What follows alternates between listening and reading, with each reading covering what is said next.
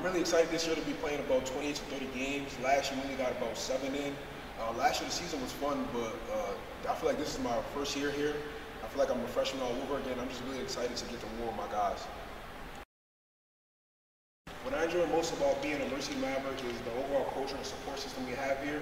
I feel like we have one of the best fans in the conference, to be honest, and I believe that it's imperative that we come and give the fans a show and give them what they're looking for, and we can do that by winning games and just being a great overall team.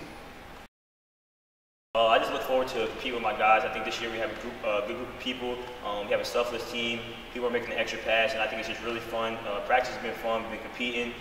People have been just playing, having a good time. So I'm really excited to see how that translates onto the court. So I'm just ready for the season and ready to compete with my guys.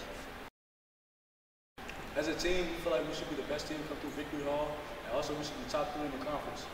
We have a lot of guys that's selfless, that's willing to make the extra pass, willing to go hard each and every day. Our motto is every day, and we believe in that. So we come in, every time we step on the gym, we coming in hungry and hungry. I expect our guys to compete every single time we step out onto the court. I think we got enough pieces to make sure we're making a good run at the conference championship, and it really all starts with defending home court.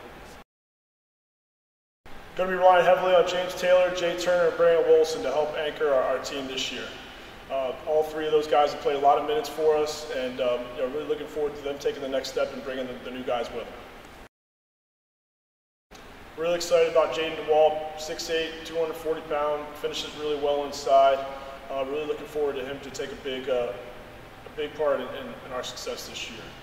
Another piece we have is Alex May, transfer from St. Francis, Brooklyn. Can do a little bit of everything on the perimeter, and really looking forward to him getting acclimated with our guards as well.